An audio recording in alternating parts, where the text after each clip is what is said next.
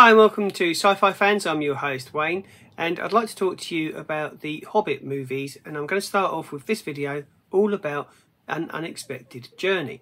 Now, it's no surprise after the phenomenal success that New Line Pictures wanted to make The Hobbit into a film. As I said, they had phenomenal success with The Lord of the Rings, and it took a while to get Peter Jackson on board, but he came on board and we had 3 films. Now, I'm not going to say that they're great, they're the best films ever, because when you put them up against the original Lord of the Rings trilogy, there is a gulf of difference between the two. And I think part of the problem with that was the fact that The Hobbit is such a small book, and it was only really, if they were going to convert it into a film, there's only really enough content there for one film. However, Peter Jackson has a knack and understanding of J.R.R. Tolkien, and he developed 3 okay films. They're okay, but I think the good thing about these films is that you can watch them and then immediately afterwards you can go and watch the masterpieces that is the Lord of the Rings trilogy.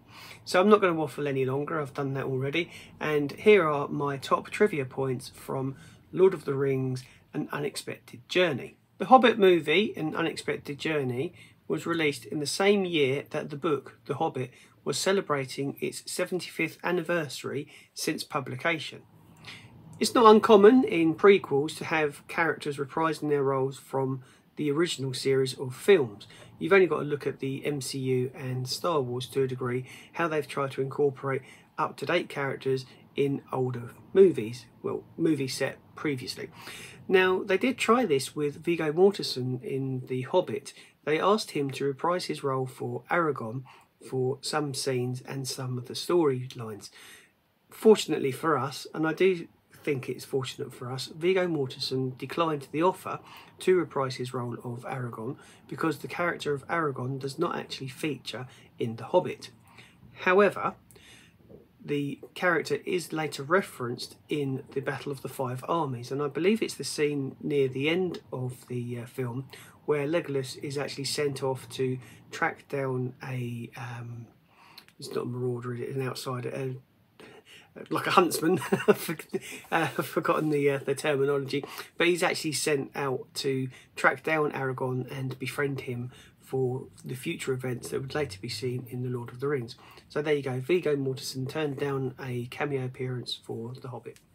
One actress who did return from the Lord of the Rings trilogy was that of Cate Blanchett. She reprised her role of Galadriel, which is kind of fitting because she is an elf and elves don't age and they're kind of like an immortal species. But did you realise that although she featured a small part in all 3 of the Hobbit films, she was only on set and filmed all of the parts that she needed to in 8 days. So not bad for a week's worth of work, or just over a week. Fan favourite Orlando Bloom, unfortunately for the Hobbit and An Unexpected Journey, would miss out on this one. His character does not feature in this film, and this is the only Lord of the Rings related movie that Orlando Bloom does not appear in as Legolas, unfortunately. Traditionally, prequels don't normally perform as well as the original series that they are a prequel to.